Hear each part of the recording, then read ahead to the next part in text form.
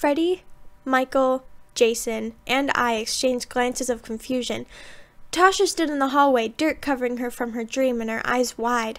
That's when her protective and violent instincts kicked in. Before I, or even the killers, could step forward, she backed away, unplugging the lamp and holding it in her hand as though it were a deadly weapon.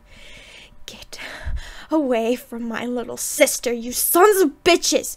Tasha shouted before giving a battle cry and rushing forward. I pushed Freddie out of the way, but he pulled me back and wrapped his glove arm around my hands, tightening his hold. "I want to see how this turns out," he chuckled, amused, and laughed. "Well, I sure as hell don't." I struggled against him as Tasha swung the lamp at Michael, who dodged it easily. Because Michael moved out of the way, the lamp came in contact with Jason's head instead of its original target. The lampshade became crushed in the bulb as Jason stood unfazed by the sudden blow to his skull. Tasha grabbed the base of it now, basically broken lamp, and swung again. Michael stepped from behind her and grabbed her wrist, twisting it behind her and causing her to drop the lamp. He seemed amused at her attempts to stop her. He seemed amused at her attempts to stop them. But then again, he didn't know Tasha very well. She screeched loudly and turned half her body around sharply, grabbing Michael by the neck and digging her nails into him as she jabbed her knee into his rib cage violently. Michael grunted, and when he loosened his grip on Mike, she shoved him hard. He fell backwards onto his back and looked up just in time to see Tasha body slam and dig her elbow into his stomach. Jason just watched on in wonder of this little fight. Freddie was laughing hysterically as he refused to let me break off this fight. Well, if I couldn't physically do it, I'll have to do it verbally.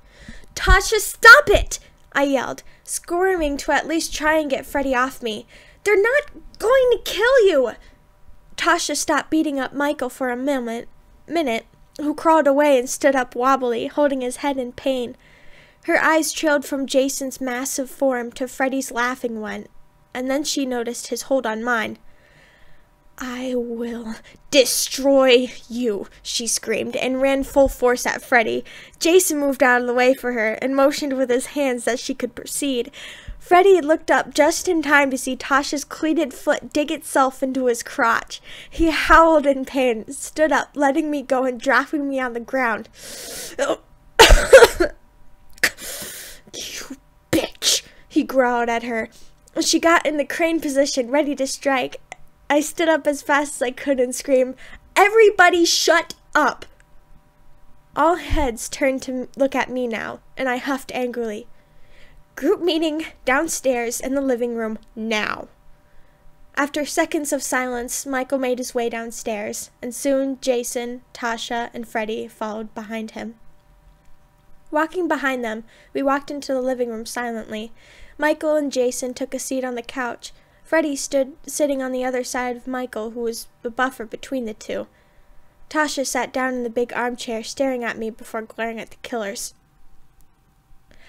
"Tasha, I have a shit load of stuff to explain to you. So, let me get this straight."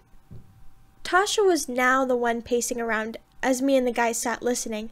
"You three are trying to kill your remake counterparts." She pointed to the trio, who nodded and shrugged in response. But because your power is determined by belief, and most of your belief comes from your fan base, the remakes are killing and converting them. "Yes," Freddie replied bitterly, "and you needed someone to help you. So you picked Aisling?" Tasha pointed a thumb to me, raising her eyebrows. "And she accepted?" "Yes." "Oh, God!" Tasha started dying laughing at my expense, and I felt my face turn red. Aisling, of all people, she's such a fucking wimp. She's the last person you should have picked. I frowned and embarrassed and crossed my arms, shrinking down in the chair as Freddie laughed at me. And Jason and Michael silently laughed. Well, this just sucked. My sister finds out the truth and just laughs at my expense. Perfect. I sat there as the group suddenly started making jokes. Freddie would shift into some creepy version of me and imitate me, while Tasha would make jokes. Jason had stopped laughing and was just watching, while Michael actually began to make a laughing noise. My eyes began to water, and then it hit me. They were all right. I am a wimp. Chasing back in my head, I gathered all the information I could. I have always been the kid who got hurt very easily. I couldn't take insults or pain very well. I was afraid of big crowds, and when people shoved me aside, I let them. No. Not anymore. Wiping my eyes, I stood up and stormed towards the back door. I knew that the group still wasn't looking at me yet, seeing that they were all focused on Freddie and Tasha, so I silently made my way to it. Opening the door roughly, I let it slam as it hit the wall. That got Jason's attention. What are you doing? I ignored Jason's question and put my hands on my hips. You three out. I motioned to the trio, now gaining Michael's attention, but not Freddie or Tasha's. Now. Jason and Michael exchanged confused glances before Michael smacked Freddie's back. Freddie turned to glare at them, and Tasha stopped laughing. Ash! Kiddo, why are you at the door? She asked, staring at me with a puzzled look on her face. Freddie now decided to turn and look at me. I want you three out of my house. Now. I said again, as threatening as I could make it. Silence was the only response I got, as everyone looked at each other. Tasha chortled,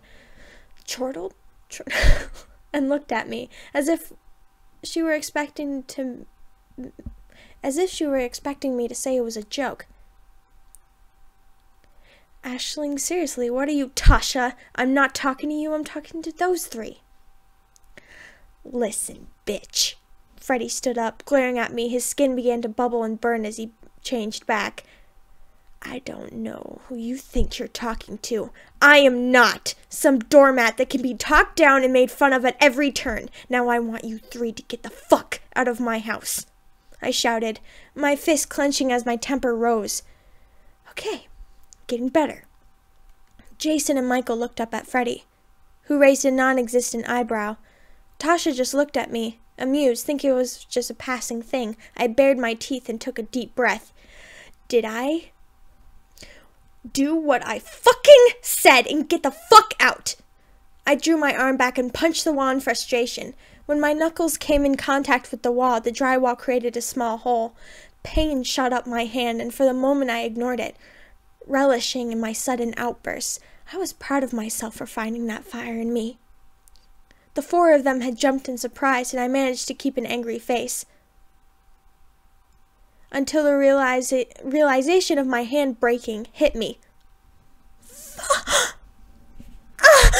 I screamed at the top of my lungs and collapsed onto my knees, cradling my now red and purple hand in my arm. Tasha stood up and jumped over the coffee table, making her way to me. Jesus fucking Christ, Ash, what was that for? She half shouted, taking my hand in hers as gently as she could. I winced and tears welled up in my eyes.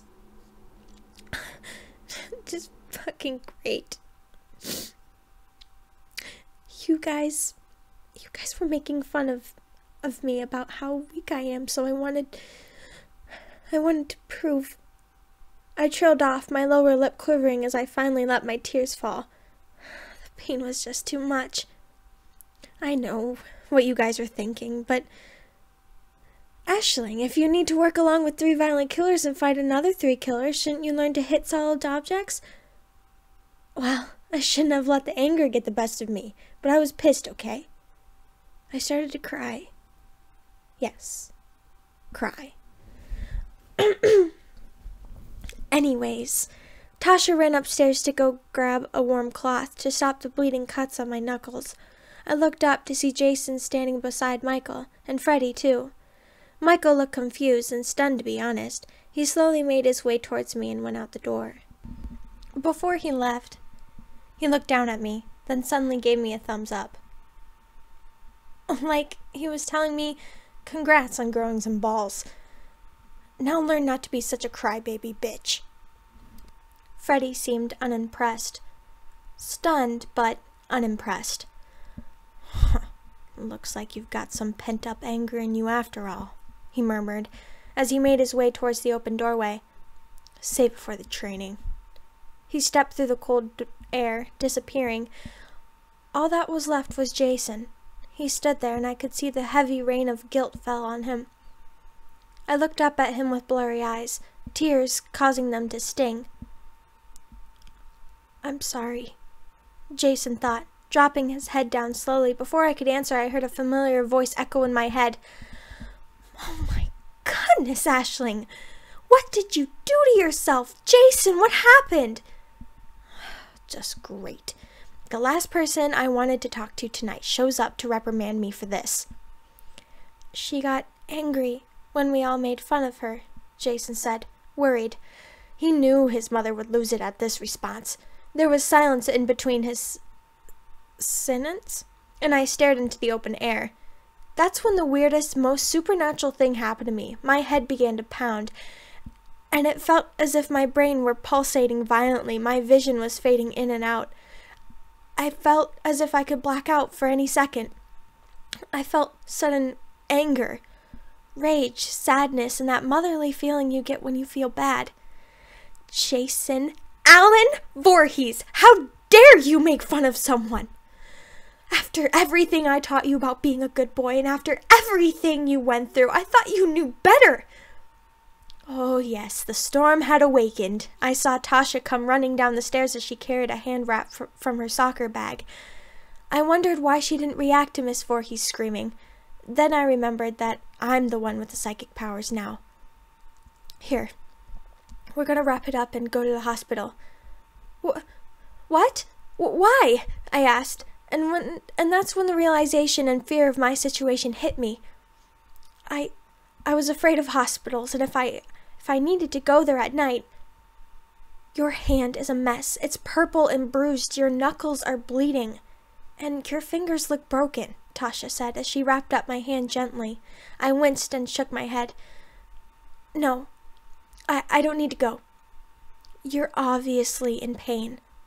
Tasha looked over at Jason, who was standing still as his mother mentally yelled at him. Raged at him. No, I'm not, see? I tried moving a finger, but I winced and gritted my teeth. Rolling her eyes, Tasha finished wrapping my hand and helped me stand. Let's go. I'll call Mom and Tom on the way there, okay? Without letting me protest, Tasha pushed me towards the door as Jason was left standing in the living room. I climbed in the passenger seat in the car as Tasha began backing out of the driveway. I noticed Jason suddenly turned his head to the window, grabbing his machete and storming outside.